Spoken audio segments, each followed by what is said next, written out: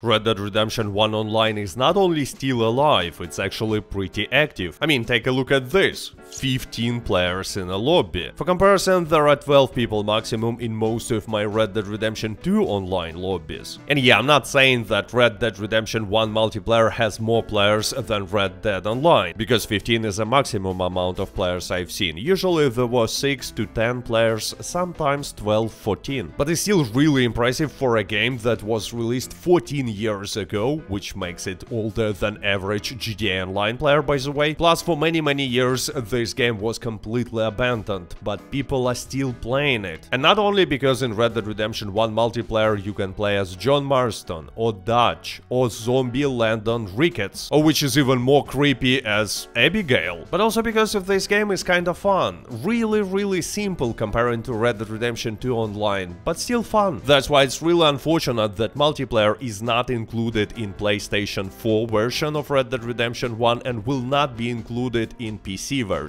It's only available on Xboxes and on PlayStation 3. For example, I was playing it on Xbox Series X via backwards compatibility. Anyway, in Red Dead Redemption 1 multiplayer, you don't create your own character. Instead, you can choose pretty much any character from Red Dead Redemption 1 story, Undead Nightmare, or even from Red Dead Revolver. Some characters you unlock by leveling up, and some are available only in paid DLCs, which were already included in my version of the game since I bought it only in 2022. In my opinion, this aspect is where Red Dead Online failed comparing to Red Dead Redemption 1 multiplayer. Because being able to play as a character from story is really cool. It's a fun service made right. But you might say, well, in Red Dead Online you can purchase Arthur Morgan's or John Marston's outfits for 52 gold bars. So this game also has a fun service, but no, it's not even close. Because playing as John Marston is a completely different story than just wearing his outfit. I actually think that Red Dead Online should have had both. Character creation, to create your custom character, and ability to play as one of the characters from a story. Another cool thing about this system is that it gives you a reason to level up. You want to level up to unlock certain characters. But it's not the only reason to level up. There are other rewards that we're gonna talk about after hearing the word from today's sponsor. Long time looking for a cool server in GTA 5 RP? Then I have a great news for you. Grand Roleplay, this is the best choice. Develop system of factions, a huge fleet of cars, a bunch of cool clothes. All this is collected here. The most important plus, you can start playing for free, literally in a couple of clicks. Just follow the link in the description to the project website, fill all the fields and create your character. It's important to register through the site because of this way you can get one of 3 premium cars to choose from at the beginning. Or you can register directly in the game. It's also easy. The main thing is to not forget to enter my ID in a special field, which will give you a nice bonus of game currency and VIP status for easy start. Also, there is a new battle pass on the server which opens access to exclusive rewards and content, making the game even more exciting. But that's not all, especially for those who do not like to sit long at the PC. A mobile version of the game was released. This is a real analog of GTA 5 in your phone. Do not forget to enter my promo code CAT, which will immediately give one of the rare items, which will definitely help not to die of boredom at the beginning of the game. So don't miss your chance. Register, get bonuses and enjoy the game, both on PC and your phone. We are waiting for you.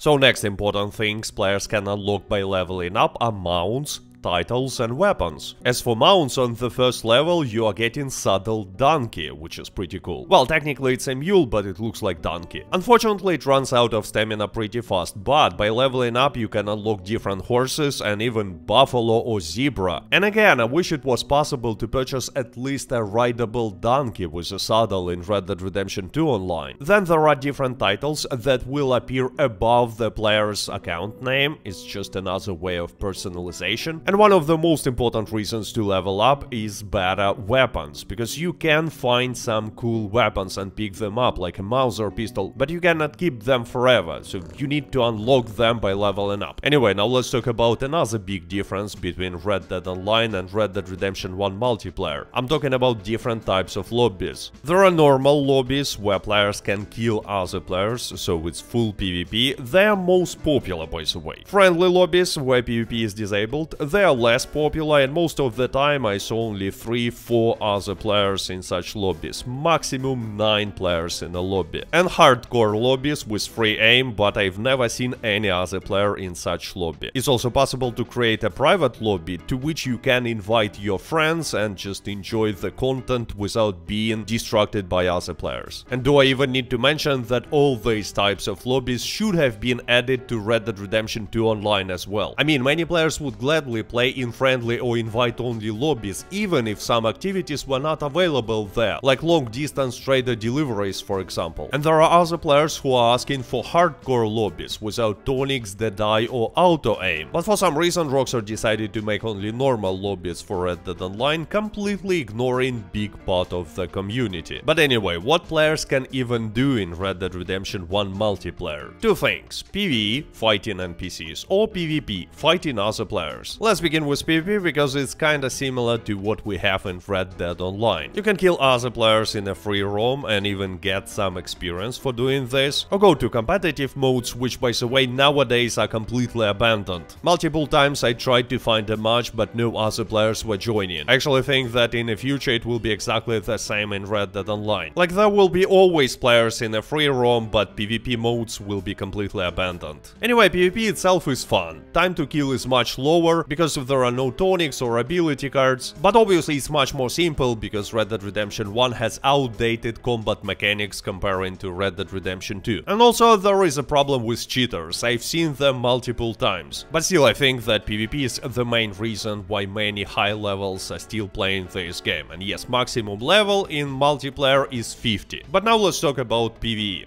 It's actually much more simple than in Red Dead Online, because all players can do is cleaning gang hideouts, completing hunting ground events and completing different challenges, which are similar to awards in Red Dead Online. Gang hideouts are a bit similar to what we have in Red Dead Online, so you basically need to kill a lot of bandits, but there are some mini bosses at the end that throw dynamite or fire bottles, and sometimes you need to complete a small task. So overall these missions are really simple, but still completing them solo might be challenging sometimes because there are no tonics, no ability cards, and enemies actually killing you much faster than in Red Dead Online, so you have to be careful. But sometimes other players will join and help you to kill the bandits, especially in friendly lobbies. By the way, after completing some gang hideouts, you will find an explosive ammo with 4 bullets, and it's a really OP weapon in this game. As for hunting grounds, it's pretty much the same, but instead of bandits you are killing animals, and then there is a mini-boss. Usually they are less challenging than gang hideouts, except for the one with cougars. That one was a nightmare, because cougars are even more annoying than in Red Dead Redemption 2. Actually, there is another activity: you can play poker or dice, but unfortunately I failed to find other players here as well. So overall, PvE in Red Dead Redemption 1 multiplayer is really simple and pretty repetitive, but could be fun to do with friends. Now a few words about overall vibe and immersion. Obviously it's uncomparable to Red Dead Online, but the game still looks fine, and it has Mexico, which is really cool. I also like that other players in your lobby can be seen on the map. Game feels less empty this way, because in Red Dead Online, unless you will go to Valentine or make a long distance delivery, you will probably not meet any other players. I mean, I made a level 1 to level 100 playthrough recently, and during 22 hours of a playtime I saw only 10 people in a free roam. So it's necessary to open a players list to know that you are not playing in a solo lobby. And in Red Dead Redemption 1 multiplayer you immediately see that there are some other players, or maybe a lot of other players in the same lobby. I know it's a small detail, but still. And yes, in Red Dead Online beta all players were visible on the map, but then Rockstar decided to change it to decrease amount of griefing. But you know what, they should have added friendly and invite-only lobbies instead. So in conclusion, Red Dead Redemption 1 Online is still surprisingly active. People are still playing it, mostly because of nostalgia, I guess. Although some players might still be playing because of PvP and because they enjoy overall simplicity of this game. But anyway, I don't think it can compete with Red Dead Online, but it's still a fun game, a fun way to spend few hours, especially with your friends. So I think Rockstar should have made this multiplayer mode available for PlayStation 4 and PC versions of the game. Just like they should have copy-pasted many good ideas from Red Dead Redemption 1 multiplayer to Red Dead Online. But they never did, and now Red Dead Online is almost dead. By the way, if you wanna find out about the full story of Red Dead Online, I suggest you to go and check the video that you can see on your screen now. And with that being said, I hope you enjoyed this video, stay safe, stay healthy, goodbye.